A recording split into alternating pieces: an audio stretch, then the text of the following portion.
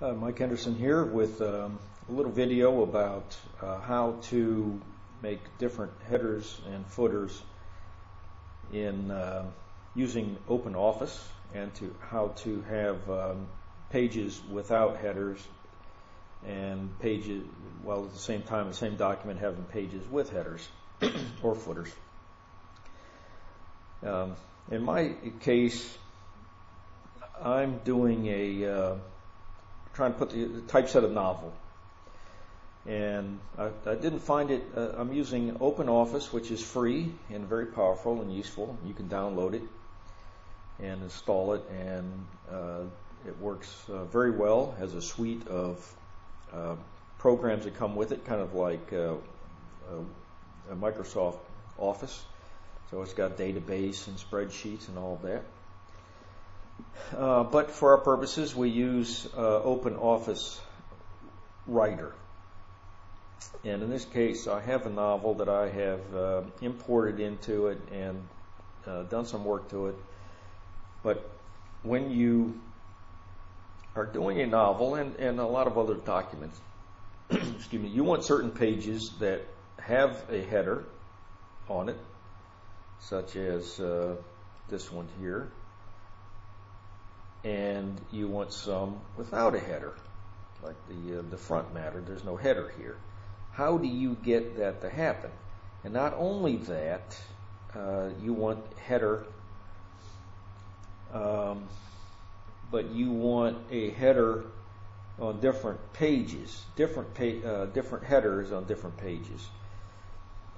And in OpenOffice, this is done with page styles. So let's go to the top, and this is the title of the book. I don't know why it appears cut off, but don't worry about it when it's not really cut off. Down here, okay, we're going to save the document. For some reason, it takes a long time, but you've got to save your document every so often, so don't worry about that. So once it's done, if it ever gets done, we'll come back to this. All right. So, all right, sorry about that. We look down here and it says first page. That tells you that where I have my cursor, should be an E on the end of there. The first page, this is the page style, first page, meaning that there is no header. So how do we do that? Well, we go to Format, Page, click on it, and it comes up with the first page. And this is all the things we use to define what that means. So this is where you are, and all of these affect only that, nothing else. So on this page, the organizer, which is a goofy name, but so be it, it says, what is the next style? In other words, on the page after this, what do you want to be the style? And in my case, I want it to be left page. So it's just a drop-down menu. You select whatever you want. In my case, left page. So we'll leave it at that. Go to Page tab, and this is where you enter the dimensions of the page, and this all depends on what you want it to be. In my case, I like a book that is 5 1/4 by 8 inches. So I have those dimensions entered. That's why it says user. I entered them. There are a lot of default versions of it, but I have this particular one. And then these numbers I got from a template from CreateSpace, because I upload the CreateSpace, and I'm going into the the 5 1/4 by 8 inch format, and this is the margins that they suggest. If you go to CreateSpace, there is a template you can download that has this information. Inner. So we're going to show you what I'm talking about here. So there's inner, outer, top, and bottom. Top and bottom are self-explanatory, top and bottom. I'm doing a book, so there is an inside margin which is where the binding is, and there's an outside margin, which is the edge of the page on the outside. The inside margin is usually wider than the outside margin because the book curves from the spine to the page, so there is a bit of the page is eaten up by the distance between the text to the binding. So that's 9/10 of an inch in this case, and you can make it whatever you want. Whatever you think looks good is really what it amounts to. And the outer one is 6/10 of an inch. And this is all just, you enter the data, you highlight it, and you enter whatever you want. And then top and bottom, according with the template that they have, is 0.76 inches. And then the big thing is this right here, for a book anyway. You don't need, if you're not doing a book, then it doesn't matter. You figure out what works here, right and left are both the same. If you're not doing a book, then your left and right margin will probably be the same because you want it centered. And if you're doing a handout or a pamphlet or something, you might want it like that. But since I have a book and I have a binding, I want it wider in the middle, so I select mirrored pages. So this gives you the dimensions of it. The background is just a color. It's going to be white. Header. Now this is the bugaboo. On first page style, page style first page, I do not want a header. When I'm doing the front matter of a book, or if I'm doing the first page of a chapter, or even at the end where some gibberish about the author, I do not want a header or a footer. The footer operates the same way. So I put, this box is not ticked. It may have a check in it. To uncheck it, you just click on it and it goes away, and that's that. The rest of this we don't worry about. I don't use footers. If you use a footer, then you can, it's the same operation. Footer on, so forth. On the first page, I do not want a footer. So that is how that is. I just say OK. Now, these are all first pages because of that reason. I do not want a header or a footer on here. I just want the plain. Now I come down here, part 1. I have a blank page because I have a certain way I lay this out. We won't go into right now, but for my tastes, my preferences as far as how a book is laid out, you may find some extra pages. Now here's chapter 1. I did not want a header or footer, so if you click on it, cursor's on it here, and it says it's the first page. By the way, when we go back here to I don't remember whether I mentioned it or not, but we go to format, page,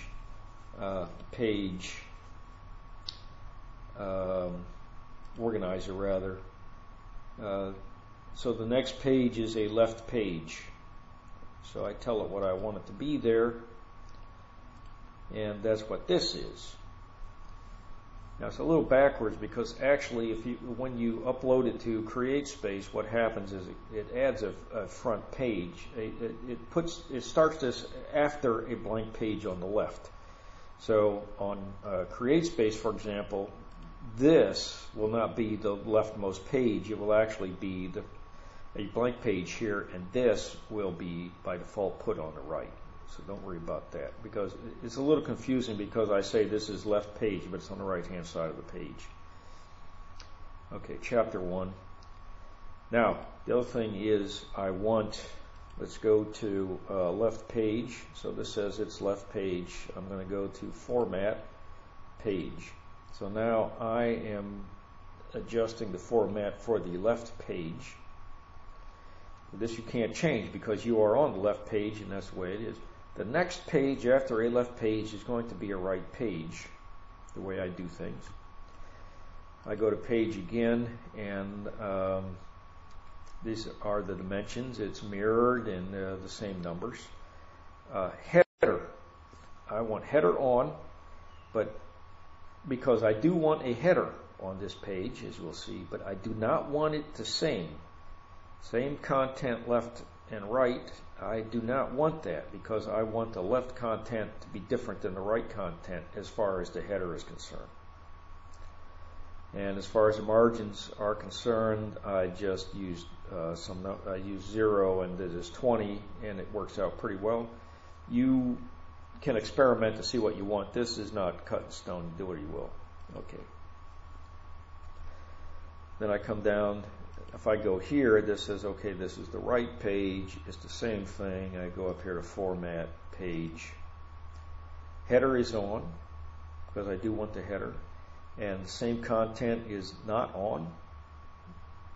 You know, this box may be, if it's checked, you just click it again and the check goes away and it's gone.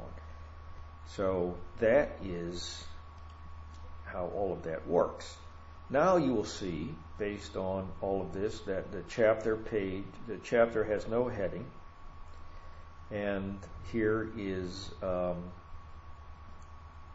my name on the left-hand page, and here is the title of the book on the left-hand page. So, and then as we go through, you will see that, and the page number.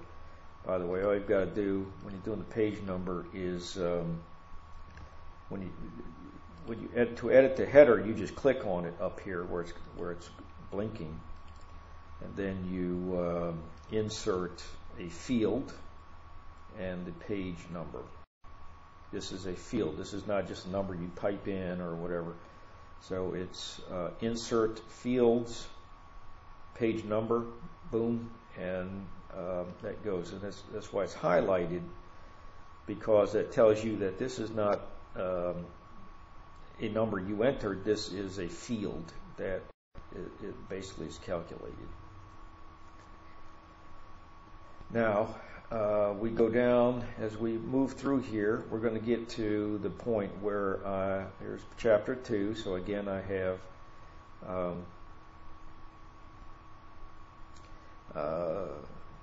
told it it's a first page, and then over here is the left page, and so forth. And I know when I go through to page, I want to go to chapter whatever it is, 4 or 5. So, okay, so here's chapter 4, so I've done the same thing. Now I have a blank page here because this just inserts a blank page. So let's go down to chapter 5, because I want the new chapter, the way I do the book, and this is not a rule, but this is the way I like it physically, is I like the new chapter to start on the right-hand side of the page. Although this is on the left, as I mentioned, it will be on the right in the book.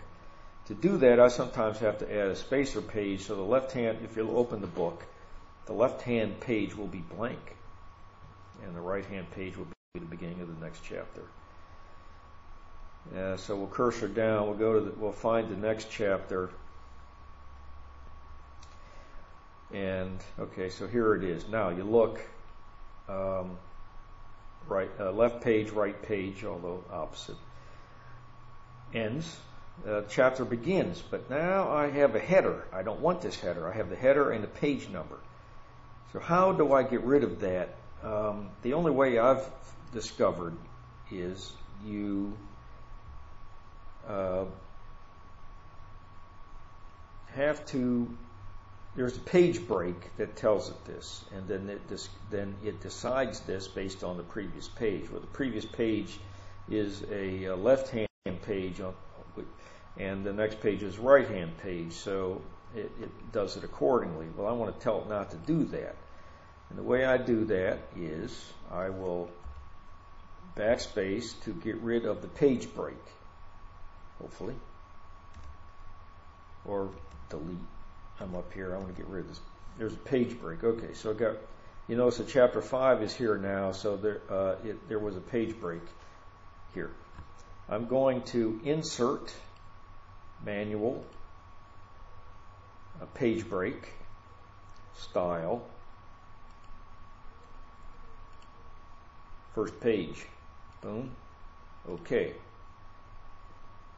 So now you see it went from here, it did a page break, and here's chapter 5 with no header. The next page is the left-hand page, which is with my name. And the page after that, hopefully, and it is the left-hand, or technically the right-hand page with the name of the book. And then we check to see, well, did it do the page numbers right? 67, 68, 69, 70. Yeah, so the page numbers are right, 71, 72. And that's the way it is. And then we go to the next chapter and we find the same thing. I just use a delete. Somehow you got to get rid of the page break that's in there. It doesn't. Sometimes if you do this, it'll show up where the page break is, but I don't know. I don't find that useful. Then I insert page break, manual break, page break, first page. Okay, boom. Page break is in. This guy has the right header. This guy has the right header, right page number. This guy has no header, no page number. And this guy then has the header and starts all over again. So that's how it's done. And then you can doctor this up all you want. You can move this down by just clicking on it or backspacing it or return. And that's it. So I hope that clarified things and will help you do this without beating your head against the wall.